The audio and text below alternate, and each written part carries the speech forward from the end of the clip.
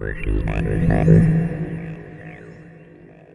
just wanted to share with you my Staples experience. You know, I'm a small corporate owner, and I don't have a lot of money, nor do I have a lot of time. And on December 18th, I purchased a filing cabinet from Staples Business Depot with the promised delivery date of the 23rd. Now, obviously realizing it was Christmas,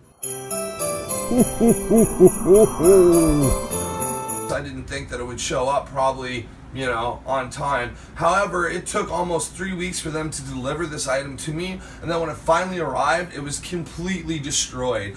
Over 30 dents in the side. The top filing cabinet part didn't open. The bottom filing cabinet part wouldn't open. Then, when I asked for them to do an exchange, it wasn't that simple. They told me they had to recharge me for the item. So now they're charging my credit card twice for an item I've only got bought once. So they could then exchange the item for me. As far as I knew, an exchange is where somebody basically brings that item back, or in this case has them pick it up and they bring me a new one. I don't know where the second billing is coming from.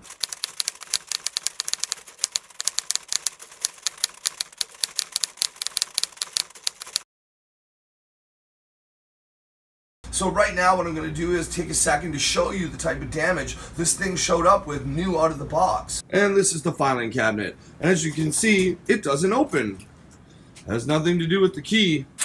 Doesn't matter which way the key turns. The key doesn't even turn all the way, as you can see there, because it's broken on the inside.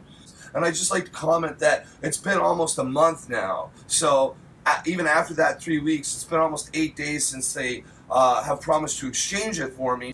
When I did originally open it up with the key, before it got stuck, I noticed this. Now look at that. Is that how a filing cabinet's supposed to come?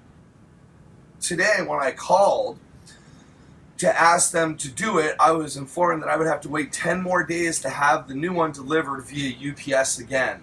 Even though I had been promised it would be delivered by the guys at the Staples store, who I know are going to do at least a slightly better job. There's a bunch of crushes where it's been crushed down. And if you notice here in the back, it's a little too dark unfortunately, but it's very crushed down there, and I'm pretty sure that's what's stopping the track and causing this door not to open.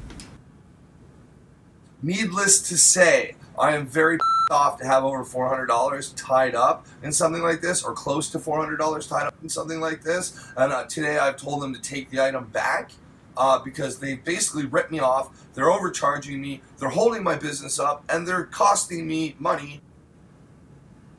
I'm not sure why Staples has this corporate policy, but it certainly isn't one that works well for them or for the people shopping in their stores.